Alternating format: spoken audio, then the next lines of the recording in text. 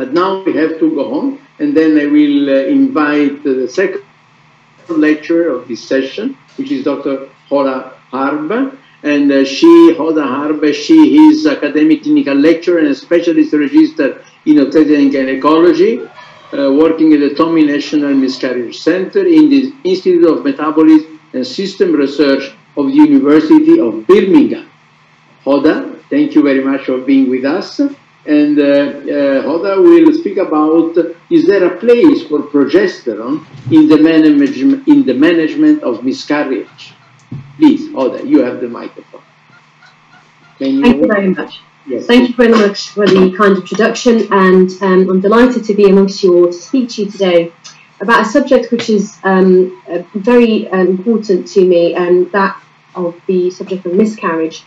And today the focus of my presentation will be to look at the role of progesterone in miscarriage management. Miscarriage is the loss of pregnancy in the first 23 weeks gestation. It's a very common complication of pregnancy, affecting around 1 in 4 pregnancies. We know that it's associated with significant adverse effects on women, on their families, in terms of the clinical as well as psychological sequelae. And we know that 1 in 5 women who miscarry have anxiety levels which are similar to those who require outpatient psychiatric support.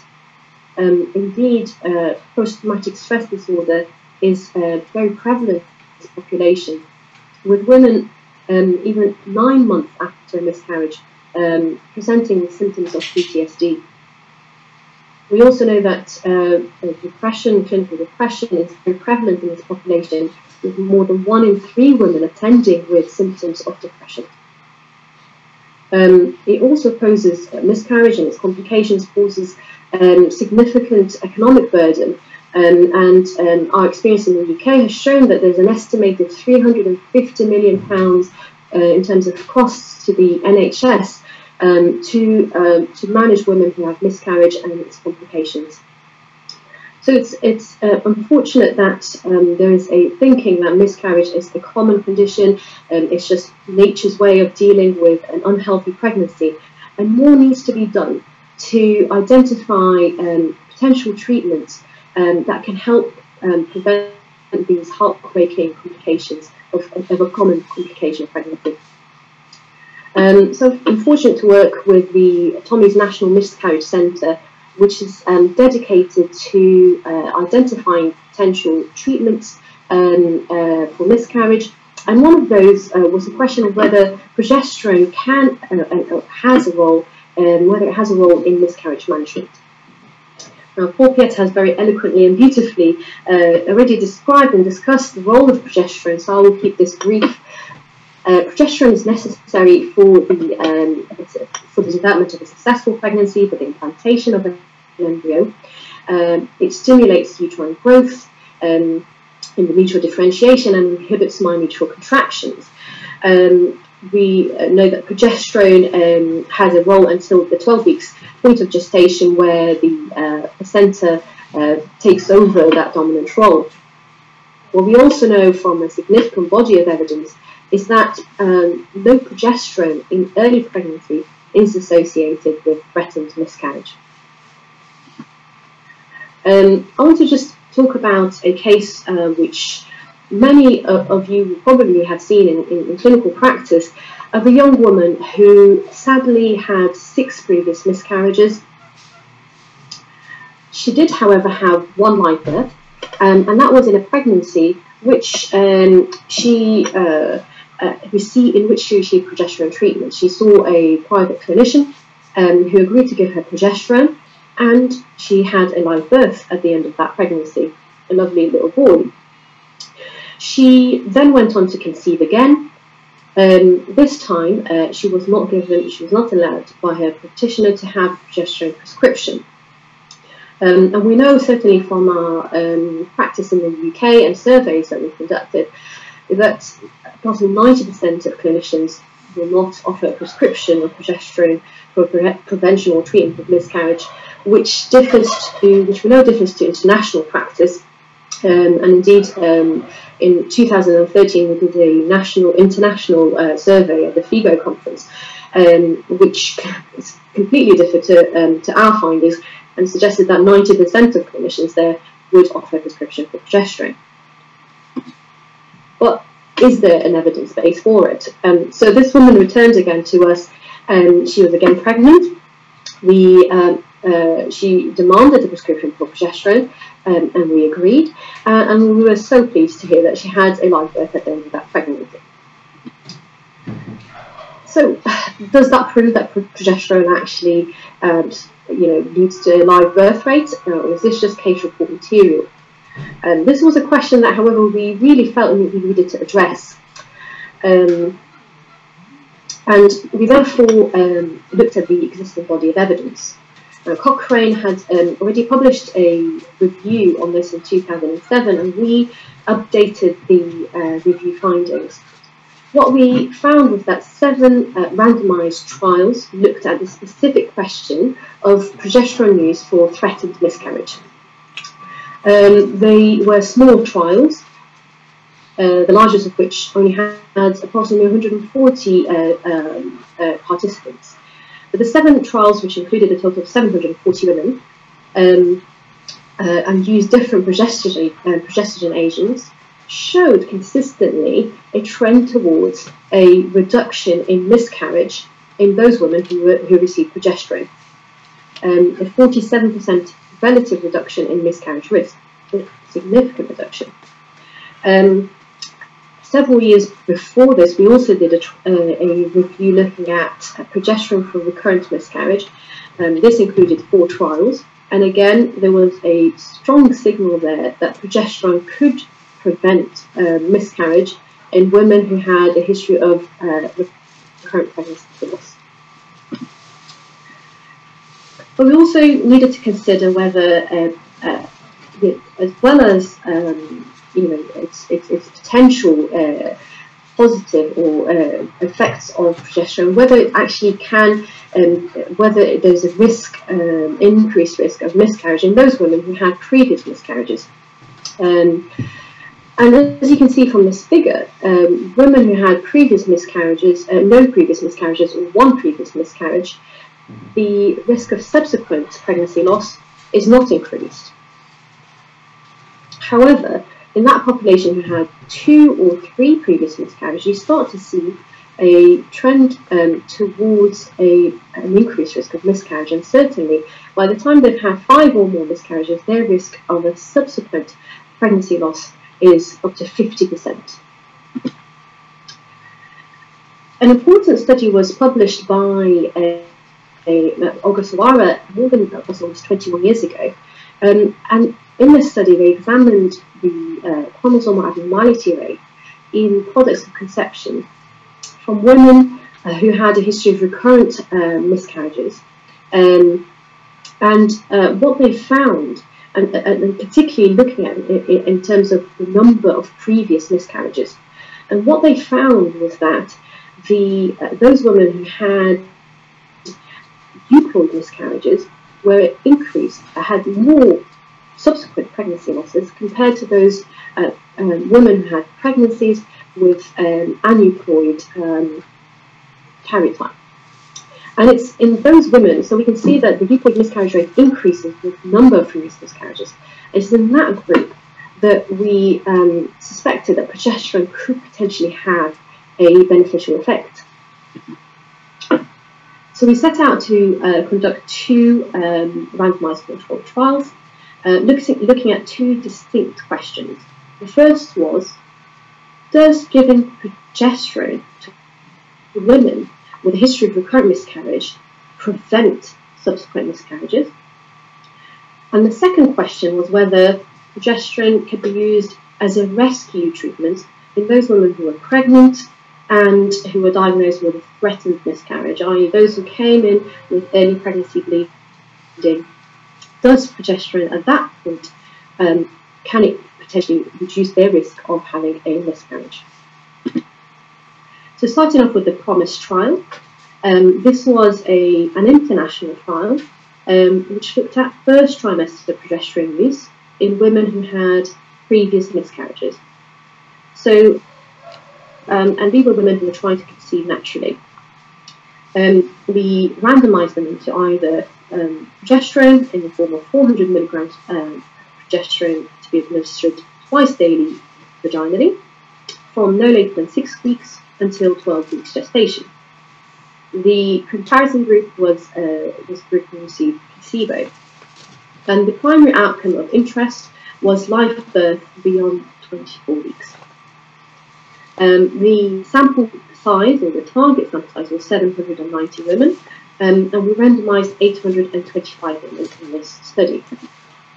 The study was conducted across sites in the UK and in the Netherlands. So what did we find?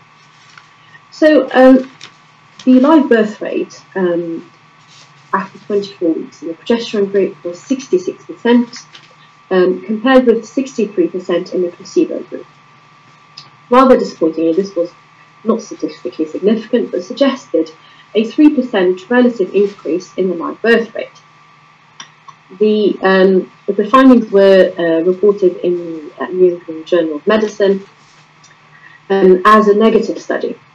But a very important observation that came out of the study is when we looked at, when we did a subgroup analysis, to look at the effectiveness of progesterone in women with higher order miscarriage.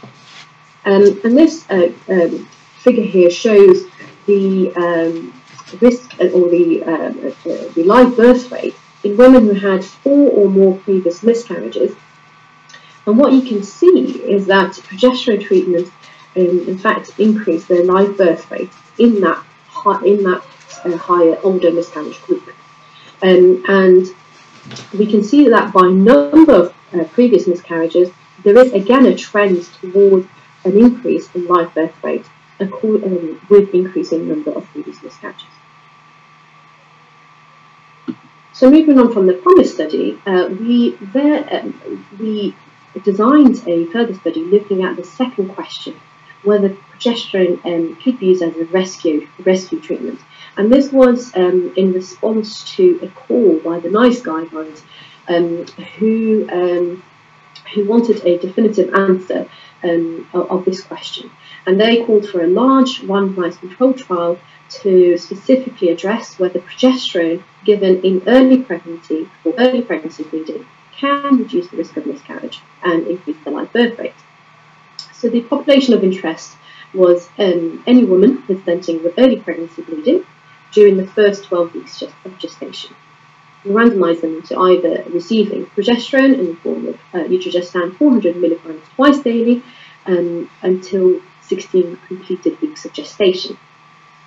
The comparative group received placebo, and our primary outcome of interest was live birth beyond 34 at and beyond 34 weeks. The target sample size was 4,150 women, which we were successful in randomizing. Just a quick note about early pregnancy bleeding. Why is this important? Well, we know that 20% of women in pregnancy will have early pregnancy bleeding before 12 weeks. We see it in clinical practice. Women will often be referred to us very distressed at the sight of blood. It's not always a sign of a problem. However, we do know that a third of these women will go on to have a miscarriage. So we set out to do this trial, which we conducted across 48 sites in the UK. We were funded by the NIHR and supported by the Birmingham Clinical Trials Unit and Thomas Charity. What we found was that the live birth rate at 34 weeks and beyond in the progesterone group was 75%, compared with 72% in the placebo group. This suggested 54 extra babies in the progesterone group, compared with those women who were in the placebo group. Now again, as with the PROMISE trial, we didn't find a statistically significant difference, but what we found was that this translated into 54 women who took their babies home. Now, We also, in our statistical plan prior to the study, had pre-specified subgroups, and we were interested to see whether the number of previous miscarriages had any impact on treatment effect. And what you can see is that in women who had no previous miscarriages, there was no difference in progesterone treatment compared to placebo. In those who had 1 to 2 previous miscarriages, there's a signal there with 76% of women who received progesterone having a live birth rate compared to 72%. What was particularly striking was that those who had 3 or more previous miscarriages, the live birth rate was 72% in the progesterone group compared with 57% in the placebo group, and this was strongly statistically significant. When you combine all of the groups, any woman who's had 1 or more previous miscarriage had a higher live birth rate, 75% of progesterone compared with placebo. You can see a powerful biological gradient in these women, and this shows similar findings as those observed with the PROMISE results. So consistently find that previous number of miscarriages and progesterone treatment can potentially increase the risk of live birth rate in those women. And this again compares with that study we discussed earlier about that group which could potentially benefit the euploid miscarriages, where we can potentially rescue those pregnancies. We combined our study findings and incorporated them in updated systematic review, and again here you can clearly see that the live birth rate, there's a women who received progesterone had a higher live birth rate benefited from treatment in the threatened miscarriage or rescue treatment setting, as well as those who had previous recurrent miscarriages. Again, a benefit was demonstrated when we incorporated our study findings from PROMISE and PRISM trials. Jorge has already also discussed safety concerns with regards to the use of progesterone, and this slide here shows our experience through the PROMISE and PRISM trials. And what we found was that the rates of congenital abnormalities did not differ between those women who received progesterone compared with placebo in the PROMISE trial, and in the PRISM trial, again, no difference in congenital abnormality rates between the two groups, with a rate of 3.3%. There was also no difference in the number of women who opted for termination of pregnancies in the progesterone group compared with placebo treatment.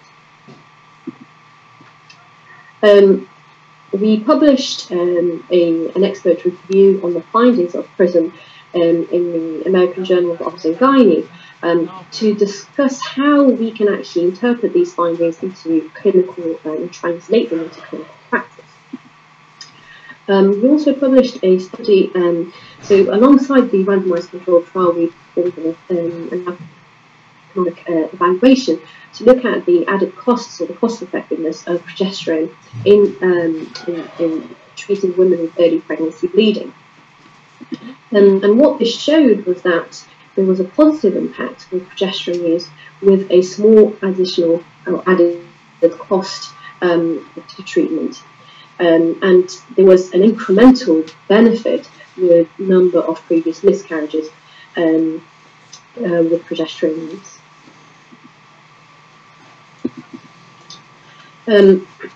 What, in simple terms, what the PRISM trial has shown is that we could potentially prevent 8,000 pregnancy losses, which means 8,000 more babies being born each year, and we welcome the support of the Royal College of Obstetrics and Gynaecology, who tweeted this lovely tweet, and we hope that this will translate into clinical practice and help with it. So what should we be doing now? So we conducted a UK-wide survey to look at the progesterone use amongst clinicians. And what this showed was that in 160 surveyed clinicians, almost 90% of them prior to the PRISM study did not offer progesterone. Following PRISM findings, 75% of clinicians said that they would be happy to, or already were giving progesterone to women who presented with threatened miscarriage. The NICE guidelines are currently, the committee are currently updating their guidance and considering the findings of the PRISM trial. They published this update, which said that in their upcoming guideline they will focus on progesterone in treating threatened miscarriage, and we hope that they will incorporate the findings of PRISM with the ultimate hope that we can help more women. Thank you very much for listening. We would like to thank all of the trial participants, the UK National Miscarriage Research Network, NIHR for funding this important work, and Tommy's for continuing to fund the important research in this area. Thank you. Thank you. We thank you, Dr. Harb, for the beautiful and exhaustive presentation showing so beautiful data. And also the last figure that you have done on the changes in the general use of progesterone. This tells that you are going really in the direct way. I would like to invite Paul Piet to come also with us, because we have now the time of questions for this presentation before to move to the magistral lecture of Dr. Di Renzo later on. Please, Paul, are you here? Yes, I am with you. Okay, if you can open, if you can stop your screen sharing. Okay, thank you very much. And then we have the questions. We have received several questions. I would like, first of all, to make you all the compliments for the beautiful data. And then I would like, first question is for Paul. Progesterone can be administered by several routes of administration. When to recommend oral, vaginal, or transdermal? So that's a very interesting question. You know, there are several ways to try to answer the question, but to keep it simple and to be pragmatic, I think that at the end of the day, there is no huge difference between vaginal or the oral route of administration. But for sure, we have to think about where the progesterone is supposed to be active and efficient. And it makes sense that, for example, in pregnancy maintenance, we are focusing on the implantation process, the endometrium, and probably we will prefer to obtain optimal, constant, and high progesterone level at the tissue level into the endometrium. And that's why the vaginal route of administration is the preferred route of administration when it goes on progesterone and pregnancy maintenance. But for sure, there are some indications, for example, in HRT for menopause hormone therapy, where there are many reasons to administer progesterone, because as you may know, it's not just a matter to protect the endometrium to the risk of hyperplasia or adenocarcinoma induced by estrogen, but there's a plenty other effect of progesterone on sleep improvement, bone preservation, bone loss preservation, quality of life outcomes.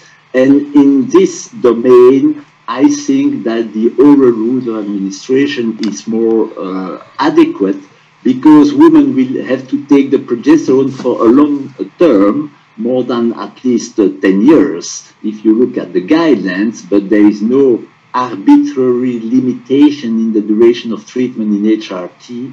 So for me, in HRT, and that was nicely addressed in the Replenish study recently in the US, where continuous combined treatment with oral estradiol 1 milligram and 100 milligram oral progesterone is an optimal regimen in terms of benefit risk in menopausal women. So for menopause indication, oral route administration is probably mandatory in first intention, but some women, as you mentioned, Andrea, are liver sensitive to some steroid metabolism, not only progesterone, but estradiol or contraception. And for those women, it's for sure a good option to move from the oral intake to the vaginal route of administration. In terms of pharmacodynamics and safety and pharmacokinetic, we can consider that about 600 milligrams vaginal progesterone is equivalent to 800 milligram oral progesterone. So if you want to move to oral to vaginal progesterone, you have to decrease a little bit the daily dose to be equally effective in terms of pharmacodynamics. That's at least my experience. This is a very important point. It's also something new because it's not so clear for everybody that the vaginal administration can reach concentration which are even higher than oral administration. And then now we have a question for Dr. Harb, and the question is, could progesterone treatment increase the risk of continuing pregnancy in chromosomically unviable fetus? I think that's a really important question, and it was one that we had looked at when we were designing the PRISM trial. The existing evidence doesn't suggest that progesterone will support a pregnancy with a chromosomally abnormal fetus. We looked at 38 trials prior to the PRISM trial, which again did not show an increase in the rate of chromosomally abnormal neonates. And certainly from our experience with PROMISE, the rates did not differ between the two groups. Where we thought and feel that progesterone is of benefit is in those pregnancies where there's a euploid, a healthy pregnancy that's developing. We also looked at, of course, with PRISM, our congenital abnormality rates did not differ between the two. Whilst actually doing the study, we had charged the data monitoring committee to look at the rates, and again, they didn't find any increased risk. And of course, fortunately, we also have a national screening program to look at the anomaly rates and screen pregnancies antenatally between 11 and 14 weeks, and again at 20 weeks. And therefore, there's always a system in place to look at whether we use that as a backup sort of system to see whether in the progesterone group we were increasing these pregnancies with aneuploid or chromosomally abnormal pregnancies, and that was not the case. Thank you. And then now for Paul, we have a question from Carmen Karina Flores Gonzalez. I will translate. She's asking, what are the risks for the fetus to give a treatment with progesterone to the mother during the first trimester? But I think that Oda was addressing this question nicely, and the only way to have a well-evidenced answer to this question is to look at placebo-controlled study. And if you cannot identify an increase in fetus adverse events, when you compare blinded the active group and the placebo group, there is no reason to believe that there is any safety concern in the fetus when you administrate vaginal progesterone. By the way, progesterone is the hormone of pregnancy at the condition that you are not making some confusion between progesterone and very close molecule or synthetic progestogen, which are delivering totally different pharmacodynamic profile, as I mentioned during my presentation. So for sure on the fetus, there is no signal, pharmacovigilance signal, suggesting that there is any risk for the fetus administrating progesterone in the early pregnancy. And even Mary Stephenson in the US is highly recommending to start progesterone as early as possible in women at risk for threatened miscarriage or for women who will beneficiate for progesterone. So earlier you start progesterone, better probably. Thank you. And then one question for Dr. Harb.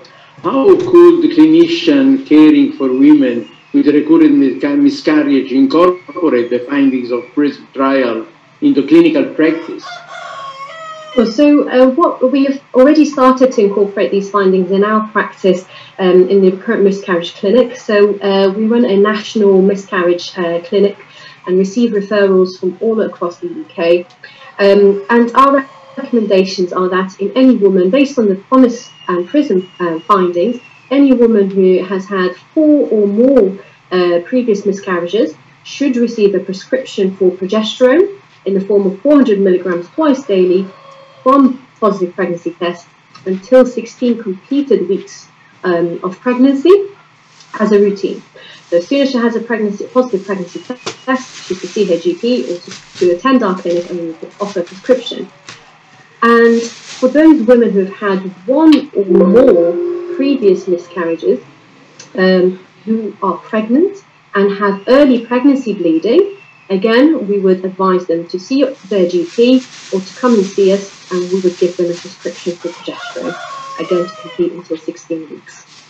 Thank you. And then one for Paul. Paul, the question is the safety of exogenous progesterone intake the same in function of the route of administration? But as long as you take progesterone when you need progesterone, meaning that you make some replacement, and that's true, for example, in hormone replacement therapy or in pregnancy maintenance is the same.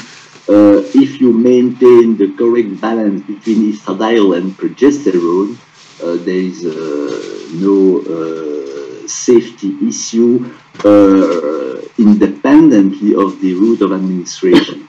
So the only big difference between both routes of administration is the metabolism in allopregnanolone, which is quite more intensive when you take oral progesterone comparing to the vaginal route. And as you may know, the effect of allopregnanolone on the brain is a complicated effect. It's a bimodal effect. Depending, you can have some mood swings and some adverse event with very low dose of allopregnanolone, or even with very high dose of allopregnanolone. But I think that you, Andrea, you are an expert in allopregnanolone, so you can probably better address this question. But overall, we have to be careful with the fluctuation in allopregnanolone levels, because we cannot control really the brain effect at the individual level. So again, if you want to beneficiate from brain effects, I should recommend to take progesterone by the oral route, because in menopausal hormone therapy, sleep improvement is a very huge problem. And we did a randomized placebo-controlled study administrating 300 milligrams oral progesterone at bedtime, and you decrease the hot flushes, the sleep, the hot flushes during the night, but also you improve sleep. So then in those cases, some women will beneficiate from oral progesterone and the brain effect. But for the pregnancy maintenance, I think that definitely the vaginal route of administration is the first choice. And then now one question for Dr. Harb. This is related until I will translate. Is from Dr. Cagliotti. Until when? Until what week you have to maintain the treatment with progesterone to prevent abortion, and when to start for the risk of premature delivery? So in terms of the early, so those women who have a history of 4 previous miscarriages, you start it as soon as they have a pregnancy test, and you continue the treatment until they have completed 16 weeks of pregnancy. And in those who have 1 or more previous miscarriages but less than 4, they will receive a prescription if they have early pregnancy bleeding, and they will continue the treatment until 16 weeks completed gestation again. And the other part, and then for the prevention of premature delivery. So the PRISM trial didn't look at this outcome, and I suppose the optimum trial would be the one to refer to. I'm not sure how long they continued it then, but we feel beyond 16 weeks, it is unlikely to continue to provide that effect for early pregnancy. Paul, this is a question for you. And in prevention of premature delivery, what should be the dosage of vaginal? Period of pregnancy where you still have important concentration of progesterone. So this is a very good question, and there is no real good trial to address the optimal initiation of progesterone. But for sure, as soon as you identify, for example, a short cervix, so soon you have to initiate your progesterone intake. The problem is that the clear cutoff level for the short cervix or the cervix measurement is in between 18 and 24 weeks of gestation. So usually we measure the cervix around week 16, 18 earliest until week 34. And if there is a short cervix, we initiate immediately the progesterone until week 37 of gestation. In case of a history of previous preterm birth, then we will initiate the progesterone, for example, at week 16 or 18, and we will maintain the treatment with 200 milligrams daily dose, vaginally administered until week 37. But so the question is when to measure the cervix, and there are some good evidence that the cutoff level of 25 millimeter, which was used in the optimum trial by J. Norman, the 25 millimeter was the well accepted cutoff level to be measured in between week 18 to week 24. Some studies are suggesting even to measure the cervix at week 16. But there is no real definitive evidence on that, but probably that Giancarlo Di Lorenzo, we can address this question also in the plenary lecture. Okay, then I have one question, is that one, concerning in the recent time, the women that are coming to pregnancy, they are sometime of very high age, very high reproductive age. Then, in these women over 40s who are looking for pregnancy, once they are pregnant, did you believe that we can start vaginal progesterone support of the luteal phase since the beginning, or we have to wait any symptom?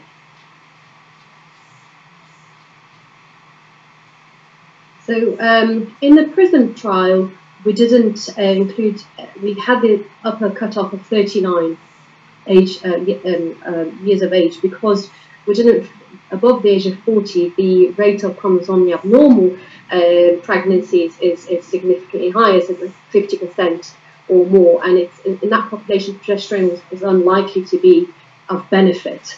But we do offer women who are 40 and above who present with early pregnancy bleeding progesterone prescription. Based on the PROMISE trial, we didn't offer it as a preventative treatment from the outset, unless of course they had 4 or more previous miscarriages.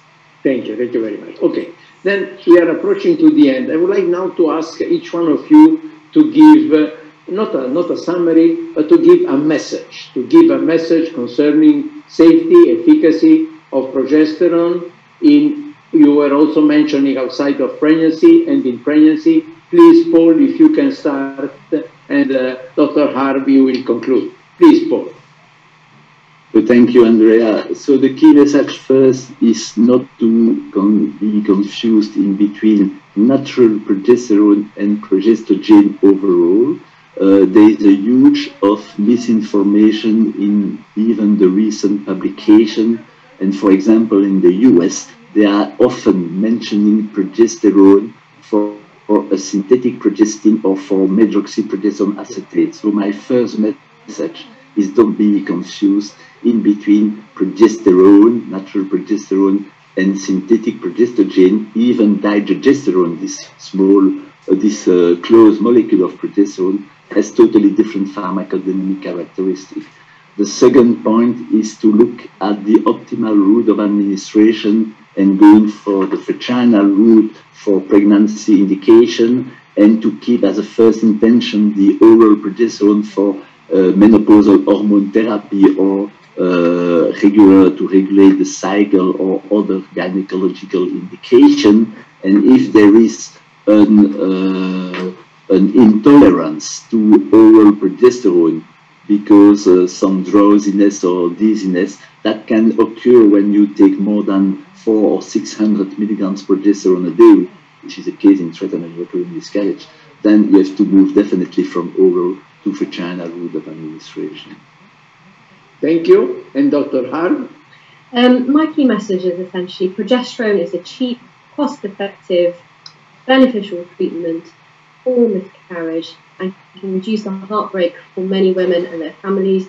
Please consider prescribing progesterone for those women who are eligible for progesterone treatment. And thank you very much.